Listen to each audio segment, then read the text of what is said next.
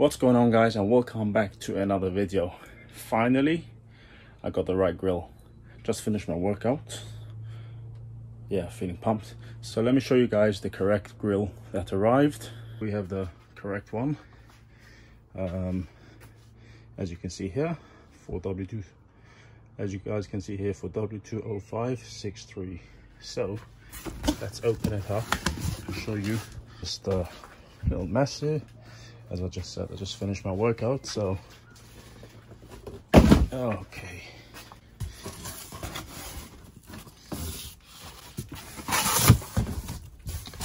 So this is from a different company, and you know what? I'm really happy, guys, that it turned out to be wrong, the previous one, because this one here is so much better quality, and it has a space for the original AMG badge, which I really wanted, to be fair. So thank goodness I don't have the fast lane one anymore, which felt crap. By the way, this one is from Germany, top quality. Yes, it costs a bit more, but to be fair, I'm not looking for the cheapest one anyways. So let's show you. So I did plastic dip it matte black. Now I'm not 100% happy with the plastic dip job, but I might end up spraying it properly. That doesn't look too bad, to be honest. So this one here first, but it looks much nicer.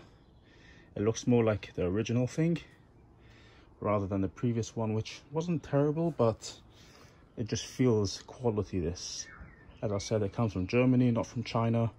As far as I'm aware, the other one was made in China from Fastlane. So yeah, thankfully it worked out that way, because I ended up getting a better one. Plus, you guys will see right over there, you got a clip, because this one comes with, where is it? Comes with original AMG badge. By the way, this badge alone costs £60–70 if you're going to order it from Mercedes. So that's why it does cost more, because it is almost like the original thing, I would say. Let me just show you how this works. So I'm not going to clip it in now, but this I left in chrome. I just thought it would look nicer, blacked out, and this chrome. And I'm thinking actually the Mercedes badge that goes there, to maybe turn it back into chrome, so it'll just look nice, blacked out chrome badge and chrome AMG badge. So this goes here, just like the original thing. Yeah, so I can't wait to get this fitted. So nice weather today. Hopefully today's the day we get this fitted, so I'll catch you guys soon.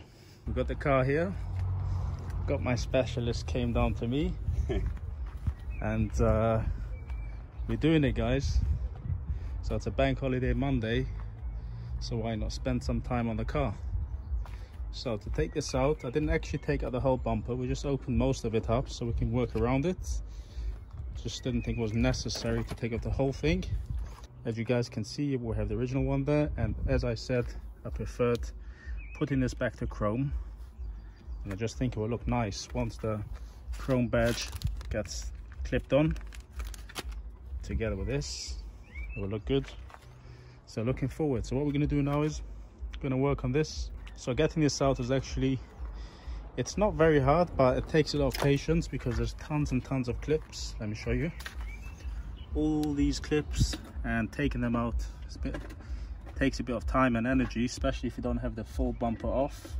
But as you guys can see, we managed. So time to put on the GTR grill. All right, so there we go. We got the grill in. Look how nice it looks. It looks a lot more aggressive. So we have the final touch. I'm gonna put this in. There we go. So as I said, I think it will look good matching, and I can always change that as well. Besides, I might end up maybe respraying the whole thing properly rather than just plastic dip. And it goes, click.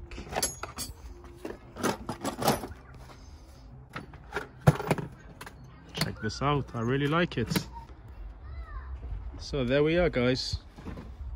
I really think it looks good, aggressive, just what I wanted. Let me know, guys, what you think. And speaking about mods, we got a couple of more bits coming down, so stay tuned, guys. So as I said, I'm really happy. Please like, share, subscribe, and I'll see you guys in my next video. Bye now.